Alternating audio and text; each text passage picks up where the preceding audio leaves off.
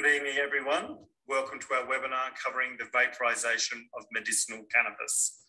I'm Paul Maver, the Australasian Chief Operating Officer of Health House International, and tonight we're going to be covering the growth of vaporised medicinal cannabis in the Australian market over the last 2 years. It's been astounding, and it's gone from nothing to almost up to 40% of all prescriptions in a very short period of time. Quite exciting, Australia is now exporting a significant amount of GMP cannabis, primarily to Europe, where it's highly sought after. I'm proud to introduce the speakers tonight. First up is Dr. Jim Connell, who discussed when vaporisation is the preferred option and some background to its use in certain medical conditions. We have a patient advocate and prominent Australian comedian and presenter, Will Anderson, who will be detailing his experience with chronic pain. Last but not least, we've got Dr. Maddie Moore. He'll be presenting case studies on 3 patients he has treated. At the end of the session, we have Q&A. If you do have any questions throughout the webinar or during the Q&A itself, please use the Q&A function at the bottom, not the chat function, and we'll get to as many questions as we possibly can.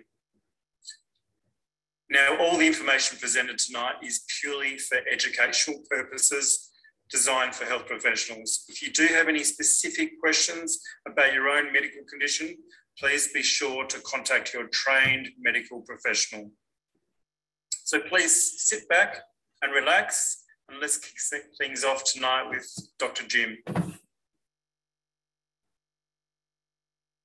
Hi, my name is Dr. Jim Connell. I'm a GP and the Chief Medical Officer of Heyday Clinic, and today I'm here to talk to you about vaporising cannabis. I'd just like to say thank you to Health House for having me and for my other colleagues who are presenting here tonight also. So first off, before we talk about the indications of use of inhaled cannabis, I think it's important to talk about what is a vaporizer.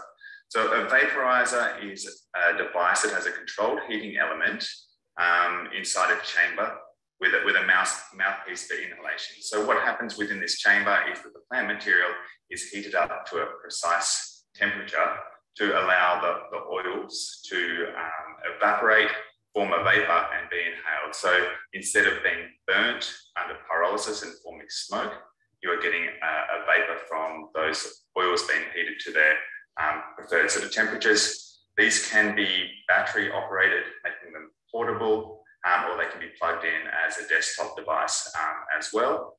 There's a couple of different types of vaporizers. So the highest quality vaporizers are convection vaporizers, where hot air is passed through that chamber, so you get even heating and even activation of the cannabinoids through the whole entire plant material. But other sort of cheaper and often more portable options can be a conduction option, where the flower closest to the heating element is heated first and at slightly higher sort of temperatures, and patients may need to stir this plant material to make sure that it's all heated through properly. So a couple of, these are the 2 registered vaporizers on the market. These are both convection options, and is hence why they're more expensive and often a bit bulkier than some of their unregistered counterparts, but they do give a much higher quality experience. They're a lot more efficient. They're a lot easier to get precise dosing. You get a better vapor cloud when using these types of devices as well. It's just a couple of examples of the unregistered devices, which some of them can be applied for through the SASB sort of portal, but as you can see, they're much smaller, much more discreet, but don't give the same type of experience that you might be after when looking at using these for medical purposes. So when choosing a vaporizer, the quality of the vaporizer is crucial, not just from the experience, but also because cheap vaporizers are often made with poor materials, which means that certain toxins or chemicals may actually leach into your medicine and get into your lungs, which is something we're obviously trying to avoid. So often when people hear vaporization, they think of vape pens and a barley. So when we're talking about vaporization, we are talking about vaporization of whole flower products. So whole flower cannabis, nothing that's been extracted and then mixed in with a solvent like a vape juice or an e-liquid. So those solvents that they use are things like propylene glycol and vegetable glycerin, which can potentially have harmful byproducts when they are heated.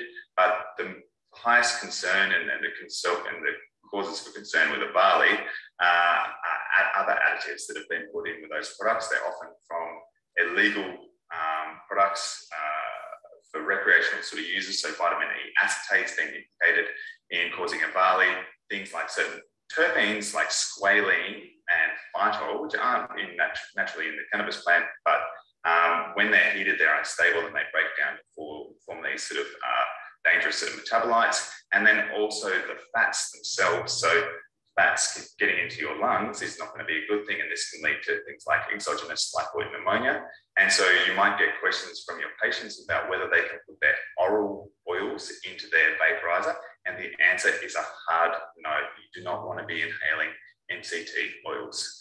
So in these sort of concentrated sort of products as well in unregulated markets, the plant itself has often been grown in an environment where it might be contaminated with mold, heavy metals, toxins, pesticides, and these all get sort of concentrated in there. And look, this can happen with black market cannabis as well and whole flower products. And so that's why it's so important to use medical grade products, because they've gone through the regular checks and balances to make sure that what the person is inhaling is not contaminated with things that can potentially cause issues with their health. With these vape pens as well, things that are generally recognised as safe are only generally recognised as safe when ingested sort of orally. So this does not transfer to things that are inhaled. So, you know, often these things have been, you know, people believe that they're safe, but they, depending on how you use them, they may not be safe after that. And with those vape pens as well, they often have poor heating elements. And instead of actually causing a real vapour, they can often cause combustion and smoke, which is potentially damaging and harmful in itself. So whole flower vaporization versus smoking. Look, smoking is still around the world the most accessible and widely used way of inhaling cannabis. And so I think it's important that we discuss, is whole flower vaporization superior to smoking? And the answer is yes, mainly because you get a reduction in bronchial irritation and inflammation when using a vaporizer. You're also minimizing or negating the potential harmful toxins that come with that smoke. So the polyaromatic hydrocarbons, tar, and other harmful chemicals. With a vaporizer, you also get to preserve a lot of the medicine that you're trying to actually get as well. So some of those volatile compounds like terpenes, when you burn them, they are incinerated and don't actually get into the system. So you're losing the entourage effect there, and you often will lose a lot of the cannabinoids as well. So about 30% of cannabinoids go up in smoke. So you're literally wasting medicine as you watch those things to burn. Then also with a vaporizer, you'll find that it is a lot more precise as well. So you can set the temperature to activate specific compounds. You can elicit multiple therapeutic benefits and experiences by activating the same material at different temperatures as well. This allows for more deliberate and precise dosing, and there's less temptation as well to use more than you need. So when someone's passing around a joint, that burning ember on the top is often a temptation to have more than they actually need to achieve the results that they're looking for. So with a vaporizer, you can turn it on, you can turn it off, you can take a couple of inhalations, you can wait, and then repeat the process. So look, is inhaling cannabis bad for your lungs? Look, all smoke is bad for your lungs, and this is the same if it comes from the fireplace, from gas cookers. You know, cannabis-only smoke has been shown to cause some chronic bronchitis, increase mucus production, and therefore increase risk of pneumonia. However, cannabis smoke alone doesn't seem to cause lung cancer, and it hasn't been shown to cause COPD as well. So the damage that is caused is generally reversible upon cessation. And with a vaporizer, vaporizers are going to be healthy unless you're using a poor quality vaporizer or a contaminated product, or if you are someone that has very reactive airways and that irritation can cause some bronchospasm. Are there positives of inhaling cannabis? And that potentially, yes, but a lot of these positives you can get as well from having the medicine orally. So THC is a bronchodilator by activating the CB1 receptors. There's anti-inflammatory effects from the cannabinoids as well as some of the terpenes. There's antibacterial effects, there's fungal effects, and it can help regulate DNA as well, so reducing the risk of cancer formation. And one retrospective study that has recently been done looking at a lot of hospitalized COPD patients has shown that those COPD patients that also used cannabis actually had a lower mortality rate in hospital, and they had a shorter duration of stay within the hospital. So there does seem to be some protective elements there. And so when looking at what are the benefits of using the inhaled route, so why would I use inhaled cannabis over these oral formulations? The main thing being its speed of onset. So when you use an oral formulation or a sublingual formulation, look, it takes 1 to 2 hours before it starts having effect and doesn't peak until about 3 to 4 hours. With inhaled cannabis, it starts working within minutes, and you'll have that peak effect within 20 to 40 minutes. It does wear off faster as well. So generally out of the system or no significant activity after about 4 hours, which can be beneficial. You can get instant feedback with inhaled cannabis as well. So with oral formulations, if you take a dose and then you find that it's suboptimal, you need to wait 12 hours or so before you take the next dose. With inhaled cannabis, because of that more instantaneous feedback, you can take a couple of inhalations, you can wait 15 minutes, you can then see how you're going and take another couple of inhalations. So within a session, you can often find a therapeutic dose rather than having to do it over multiple days. When using inhaled cannabis, you can have quite a high bioavailability. That depends on your technique, but you have quite erratic absorption with oral ingestion or sublingual ingestion, and the amount that you absorb is probably only going to be up to about 14%, whereas with inhaled cannabis, that can be up around 60%. You also get higher concentrations within the blood, which can lead to stronger effects. So when you have severe symptoms, inhaled cannabis can be a great way to get on top of them quickly. You're also going to avoid any gastrointestinal upset. So some people really struggle with oils, or if they have gastrointestinal upset and they're vomiting, they're not going to have proper absorption of those oils. So bypassing the gastrointestinal system is going to be really beneficial in making sure that they actually get the medicine into their system. And you're also, bypassing that first pass metabolism and enhancing the bioavailability there. So what are the negatives? So that shorter duration, so it makes it less appropriate for chronic symptoms. Those higher concentrations that you're getting in the blood, they can increase the risk of adverse effects and make it so you have a higher likelihood of developing tolerance, especially if you're only using inhaled cannabis as your only form of medicating with cannabis. Because of that instant feedback, you're also activating those reward pathways within the body, which can lead to increased risks of dependence. And because you're going through the lungs, there is that, is the potential for bronchial sort of irritation. And if you're susceptible, leading to bronchospasm and respiratory distress. So when do we use inhaled cannabis? So look, there are a lot of different conditions will respond to inhaled cannabis, but it's more around the pattern of the symptoms is what's going to determine whether inhaled cannabis is an appropriate adjunct to your treatment. So if someone has episodic symptoms, so they only occur every now and then using inhaled cannabis is appropriate. If they have breakthrough symptoms, so most patients will have a background level of pain, a background level of stress, but depending on what is going on in that particular day, the environmental sort of factors that are occurring, they may have a flare of their symptoms. So inhaled cannabis is a great way to get on top of that increase in symptom burden quickly without necessarily needing to change the level of your background sort of medications. If someone has that GI upset, then using the inhaled route bypasses that. If they have that severe nausea and vomiting, once again, you're reducing the chance of erratic absorption with the sort of oral or sublingual routes.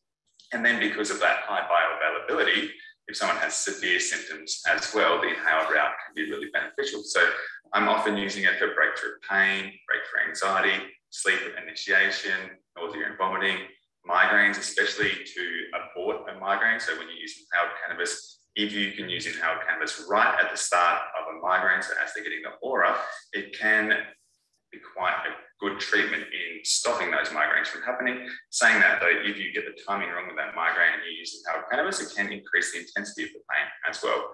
And then things like Parkinsonian tremors, our colleagues over in States, but they've been using cannabis for a long period of time, have found that inhaled THC is the best for actually helping with a lot of these motor symptoms. And so if a patient has a particular task that they're wanting to do and they're being obstructed because of the tremors causing disability, you might use some inhaled cannabis to allow them to achieve that task. It's not something you would be wanting to use all the time to treat tremors, but you do it on a task, when there's specific tasks that sort of need better fine motor control. And then same with MS spasticity as well. The studies have shown that you have a stronger patient and practitioner reported reduction in spasticity when using inhaled cannabis over the oral forms as well.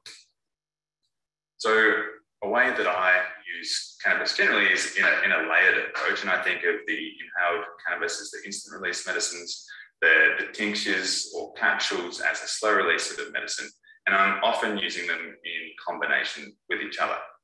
So they don't need to be mutually exclusive or used alone. They often work best together. And you're also going to mitigate some of the potential risk for abuse if you're doing it that way.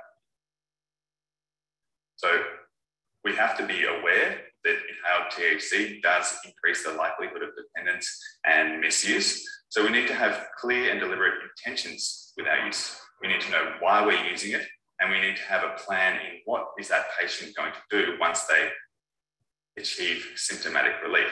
So if someone is in distress, they have pain, and what they're trying to do is block that pain out, and they just, using as much cannabis as they can to get rid of whatever that symptomatic burden is, then that can lead to problematic use. But if we say you've got stress, and we're going to try and alleviate that stress to a point where you can then go and engage in another health promoting activity, like doing some meditation or going for a walk or connecting with family, you're looking for a different functional level, and intoxication is going to sort of impair them from doing that activity.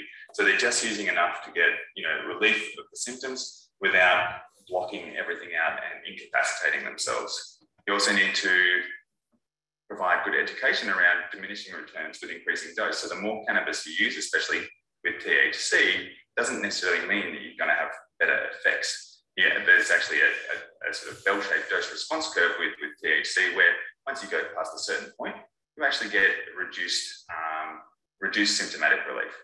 You want to be using inhaled cannabis with slow release preparations when appropriate for people with chronic sort of symptoms, and that's going to reduce the amount of cannabinoids they have in a 24-hour period, which will make it less likely to develop tolerance. You want to discuss tolerance breaks with your patients as well. So if the patient is needing to use more and more to get the same results with inhaled cannabis, then it's a clear indication that they're building tolerance to THC. And a good thing is to do is have a 48-hour holiday from all THC preparations, and this will allow their body to reset.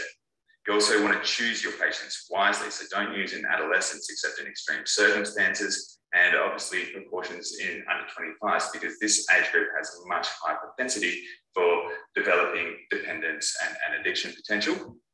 And you want to make patients have a healthy relationship with cannabis. So you want to be looking at people's past use, making sure that they've had no sort of drug and alcohol sort of issues in the past, or a particularly addictive personality.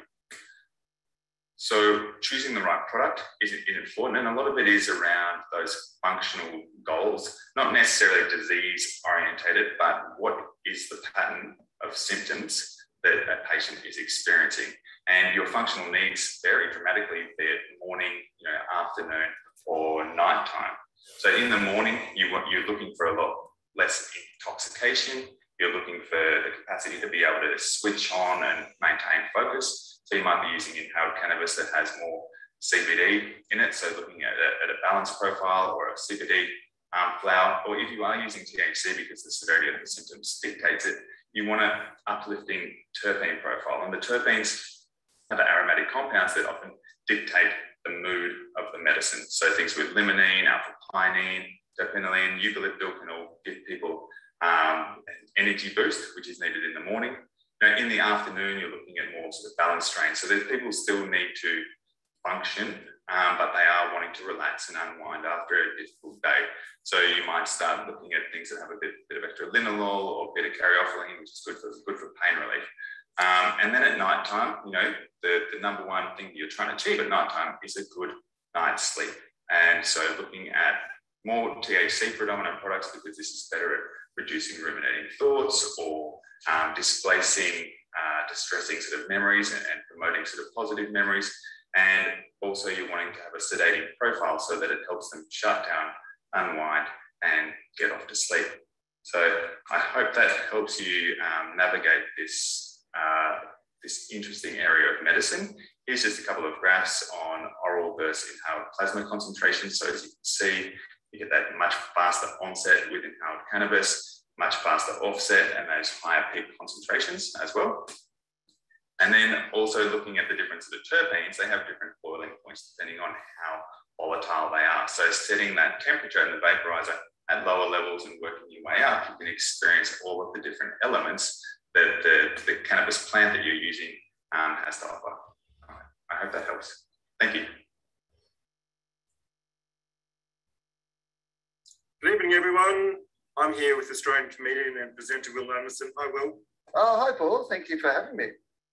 Now, I understand, even though you make many Australians laugh on a regular basis, you suffer from debilitating chronic pain. Can you describe it? Yeah, I can. When I was about 32 years old, I had a series of misdiagnoses because what I have is osteoarthritis in both of my hips, and it was pretty young for somebody to present with osteoarthritis in both their hips. So I was seeing back doctors and leg doctors and all sorts of things for the related pain that I was getting until somebody actually said, let's get some x-rays and work out what's really going on here. And it turns out that I had very degenerative hips, basically a lifetime of having a genetic condition plus playing a lot of AFL football and kicking my leg up and down when I was young. It meant that my hip sockets had worn away severely. So basically it was bone on bone in both of my hips. And so 32 was pretty young to be considering full operations on both of the hips, particularly with the technology that was available for hip operations 15 years ago, as opposed to the ways that it's advanced in those 15 years. So every doctor that I saw recommended to me that it had to be firstly, medication and lifestyle changes to try to deal with the pain before we could get in a position to know whether we had to operate or not. Because at the time I was in such severe pain that I was on a whole range of prescribed painkillers, that really weren't even barely touching the edges when it came to my daily pain, and certainly weren't something that I could live my normal life while taking. So in that time period, probably the year later or the year after that, I moved to America to work. I used to spend 6 months of my year in the US working over there, touring all over America. And that was about the time when medicinal cannabis was starting to come on the scene in the US, obviously in a very different way to how it has come on the scene in Australia. But I was based out of LA, and in LA you could go and get yourself a medicinal cannabis card. It wasn't particularly difficult, and there wasn't a lot of follow-up questions from your doctor about what you were then going off to buy or to access. But it was halfway towards having a doctor's program around my pain. So for the next 10 years or so while I was living there, it was a series of legal experiments where I tried to work out myself what would work for me, in the daytime and the nighttime in regards to using cannabis for my pain. But it was only really when I came back to Australia that I consulted, obviously with the advances here in Australia that happened during that time. I consulted with the doctor about what my options were, because for me, the biggest thing of all is like having some sort of medication that I can use on a daily basis that still enables me to be able to go about my life and do my job, and that I don't build up enormous, with some of the, prescription medications, they would be fine for the first, month or two in regards to pain relief. But obviously, the more you use them, the less relief you'll be getting from the pain. And obviously the more damage that you felt like you were doing your body taking these hardcore pain medications. So it was only really when I was back in Australia and I finally got a proper consultation from a doctor who was invested in not only just giving me a card and getting me out of the office and cashing their check, but somebody who was invested in the idea of, let's put together a program that will be good for you across a day, across a week, something that you can integrate into your lifestyle in a meaningful way, but also might have a meaningful impact on the pain that you suffer. So that's a very quick version of my 15-year story. And have you tried oils and vaporized cannabis, and how do they compare? So my initial, so we'll talk about the Australian experience now, because in America, like, you know, obviously everything was available, you know, edibles, oils, whatever you might want, you know, was available over there. But let's talk about what my experience has been here in Australia. And so it's been about 18 months now, I guess. Like, time means nothing anymore in these COVID times. You could tell me it was 18 months or 18 years, but I'm going to have a guess it's been about 18 months. And what my experience has been is we started with a combination of flower and oils. That was, you know, what we started out with. I, unfortunately, when it comes to oils, find them a little problematic on my stomach. It can be a little risky for me to, you know, I just have nothing more than a grumbly tummy, but, you know, there's just parts of your day when you don't want to be out and about with a grumbly tummy. It always feels like a ticking time bomb that you're never sure what the results might be. So I've always found that the flower and vaping, which is the way that I consume the flower is vaping, seems to be the best method for me that I've settled into, and I probably use the oils very occasionally and sporadically now rather than on a daily basis. Yeah, and if you could describe the pain level on a scale of 1 to 10 before using medical cannabis and what relief you achieved.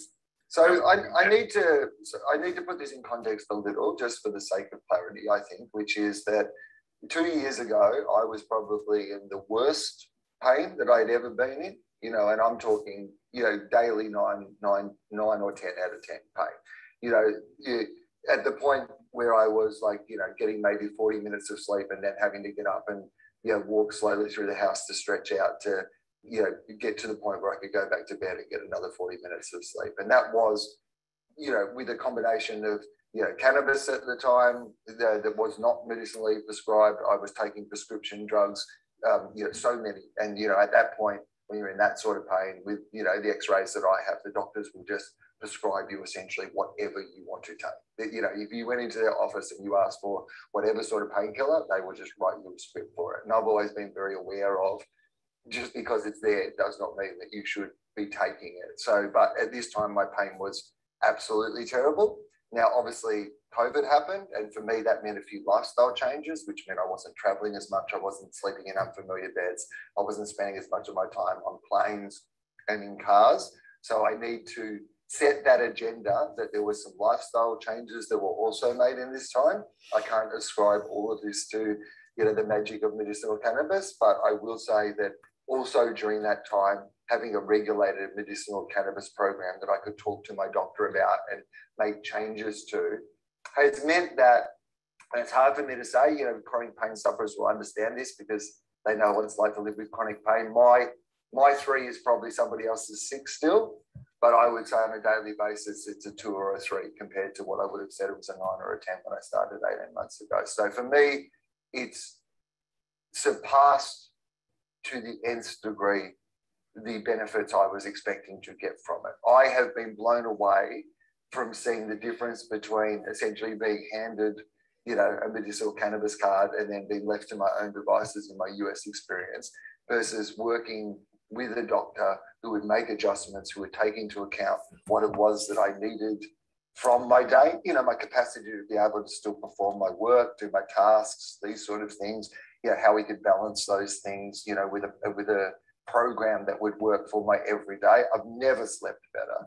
I mean, that's the greatest thing for me, you know, with the pain that I have in my hips. People who experience that sort of pain will know that even if you take a painkiller from the doctor in a pill form, often what happens is you might get 5 or 6 hours of sleep, but the painkiller wears off, and then, you know, you wake up in extreme pain, and that's your sleeping done for the rest of the night, or you have to take another painkiller that's going to then knock you out for another sort of, you know, 5 or 6 hours. So being able to, you know, regulate that, to be able to use the flower through the vape form, if I just needed to top it up a little more in pain, you know, in a pain sense, and go back to bed and get more sleep, that's been the absolute, you know, miracle for me. You know, I'm probably averaging 7 hours of sleep a night, which I wouldn't have done in a decade, which is incredible. And then I've found that the more that I use, more that I've been regular in my program, the less that I've used. You know, I've gone from being a really regular during the day, needing to, for pain reasons, sort of top up to, you know, sometimes going whole days really where like the first time that I might use the flower in the vape form would be 5 or 6 o'clock at night rather than having to use it in the day at all. So I am one of those people that, again, I like to put the perspective that there's been a bunch of other lifestyle changes in the meantime. I stopped drinking alcohol completely, which, as people know, for, you know, things where you have inflammation can be incredibly helpful. So there has been other things that I've done in conjunction with this. But part of the reason I was able to quit alcohol pretty much completely in that time as well was that I had something else that was regulating and helping my pain. So yeah, it's been a really fantastic story for me. I can't overstate how helpful it has been. That's not only good feedback for medicinal cannabis, but also the Australian medical system. So, any side effects? Well, I mean, the only side effect for me was from the oil. So yeah, as I mentioned earlier, like I had, you know, and again, I don't even really want to overstate it. You know, the sort of side effect you might have from a, you know, a too strong coffee that you have in the morning as well. But for me, that was probably, you know, annoying enough that it meant that that wasn't something that I would use as regularly as I would like to, as if you know, if I could find an option that didn't have that same effect for me, because there are obviously some situations where the vape just isn't as practical as being able to use an oil in that situation. But other than that, with the vape, I found it incredibly easy to use. And I mean, without wanting to dob myself in for, you know, unhealthy, you know, practices beforehand, it's also enabled me to give up smoking completely. So like give up smoking cigarettes completely, because obviously that was previously something that, you know, tobacco was part of my life, you know, as people would know from an unregulated cannabis supply. A lot of the time, those two things go hand in hand. So having access to something that was actually doing the job that I was paying for has enabled me to also, you know, cut that out of my life. So it's had, you know, incredible health benefits, just sort of on a, you know, in a related sense, you know, by able to be able to cut out sort of the amount of alcohol I was drinking and sort of the tobacco that was in my systems as well. So no negative side effects from the vaping, only really from the oil. Yep, excellent. Thank you very much for sharing your story with us. I really appreciate it. My pleasure. Nice meeting you. Thanks, Paul, Jim, Dunya. I appreciate the opportunity to visit with you about a few cases where flower has been instrumental in relief of my patient's symptoms.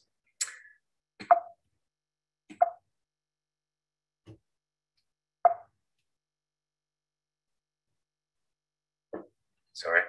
I'm Matty Moore, GP in Dunsborough, co-founder and chief medical officer of Mode Healthcare.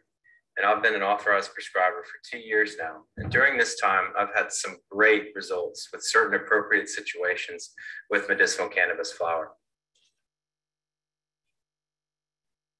So flower, as you've likely heard already this evening, has a much quicker onset of action that opens up a whole different therapeutic option for your patients. Instead of waiting for the GI and eventual liver metabolism for 1 to 3 hours with ingested products like oils, gummies, or capsules, your patients may benefit from symptom relief in 5 to 10 minutes with inhalation. For several indications, this may be ideal, including palliative care, cancer-related pain or symptom management like CINV, acute panic, resistant anxiety, and PTSD. Some of the management of these are demonstrated in a few cases that I'll be discussing with you tonight. So the first of which is an indication for chronic pain. A gentleman with the initials RI is a 42-year-old male with long-standing abdominal pain due to complications from multiple surgeries for ruptured colonic diverticular disease. These complications include adhesions and hernias, which along with chronic sustained pain presents with intermittent significant acute pain that was not only relieved by conventional therapies over the years, but also non-conventional therapies such as cannabis oil. But due to multiple herniographies, RI's pain continued to escalate despite increasing doses of conventional medications. When introduced, cannabis oil did, however, bring his pain scale down from a 9 out of 10 most days to 5 out of 10. But unfortunately, when he had acute severe abdominal pain, this was not enough. Therefore, flower was introduced. Of course, we started low at doses of 0.1 grams and titrated to effect. Maximum doses of THC were 30 milligrams in 24 hours, divided between his cannabis oil and flower. Pain levels further decreased to 2 out of 10, and opiates were discontinued. He had had greatly improved quality of life and improved mood. Furthermore, he went back to work and is currently employed. So what this case demonstrates that for chronic pain, cannabis oil may not be enough, and cannabis flower is a viable option. My second case is for the indication of PTSD and a 47-year-old veteran of the war in Afghanistan. DP had multiple tours, was in a bad way, in and out of hospital, and not contributing to society in any meaningful way. He was suicidal, and none of the conventional therapies prescribed by his DVA and medical team were working. They were causing dependence, too much sedation, and contributing to his poor quality of life. He then accessed black market cannabis and found the relief that he was missing for so many years. DP had been trying to access cannabis legitimately for several years before I met him. However, he kept getting knocked back from his providers that he had queried. With the support of his psychiatrist, I started him on a balanced full spectrum oil with great success. Instead of putting himself out there to get in trouble purchasing cannabis on the black market, he was now getting sustained pain relief from a cannabis oil. However, despite this treatment, he was still getting hypervigilance during the day and still was having nightmares that greatly affected his sleep patterns. Therefore, an indica flower was introduced for both times of the day, one for acute treatment of his triggers during the day and another with higher THC and a sedating terpene profile for nighttime. DP is now in a stable relationship and has a much better quality of life. This case demonstrates that flower forms of cannabis, and more specifically anandamide and CB1 receptor activation, can help patients with fear extinction with positive results in alleviating baseline anxiety, panic attacks, and sleep disturbance associated with trauma-related nightmares.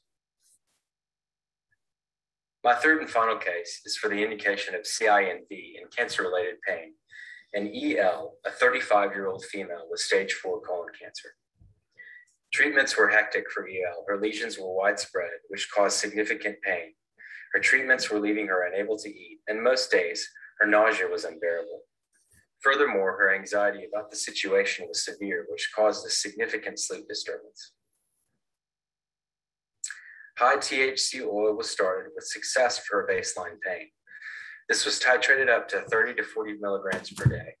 After approval from the WA State Health Department to use up to 60 milligrams of THC per day, she was started on a flower regimen. She slowly introduced flower treatment for her acute pain, nausea, and anorexia due to chemotherapy. This was moderately successful, but she was still unable to sleep despite using a reputable indica strain. I then changed her indica to something with a better terpene profile for sedation. The second strain had a higher percentage of myrcene, beta-carotene, and linalool, and by gosh, it worked.